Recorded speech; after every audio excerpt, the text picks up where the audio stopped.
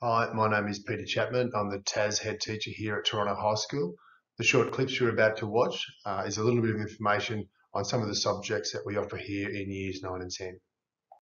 The TAS faculty continues to be a popular and fast growing faculty of the school, largely due to our wonderful teachers who offer a diverse range of subjects. In year 9 and 10, a lot of students pick subjects that they can continue into year 11 and 12, so it builds a great base knowledge for them and it gives them a bit of a head start going into their senior schooling. We are 80% practical, so the majority of the time students will be in a practical workshop, learning some skills, the base fundamentals of whatever subject or focus area they're looking at, and hopefully they'll take that through into the workforce or into year 11 and 12. Hi there, I'm Verity Robson. I'm one of the food technology teachers here at Toronto High School in the TAS department. So food technology, this is a really popular course at our school because students have had a taste of food technology in year 7 and 8 mandatory technology. And basically food technology in years 9 and 10 is a continuation of what students have had a little bit of a taste of in years 7 and 8.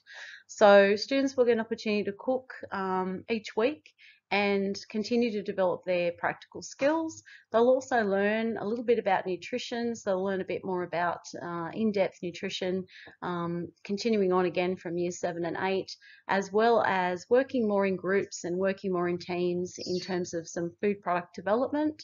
And we really focus on food trends in year 9 and year 10. So we'll be looking more at what's actually happening in food technology, and students will get a chance to play with some of those current trends and get to go out and hopefully experience a number of those trends through excursions, such as the Royal Easter Show has been a real favourite.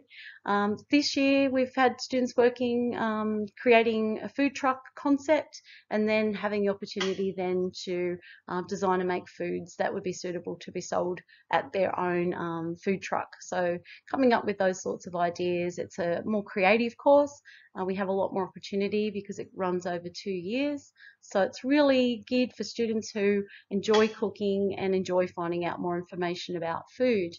It also is a great course that will take students further through to years 11 and 12 food technology. So it's a build on from year 7 and 8, but it will also set students up and build a good foundation for those who might be interested in a food career or further studies in food technology in years 11 and 12.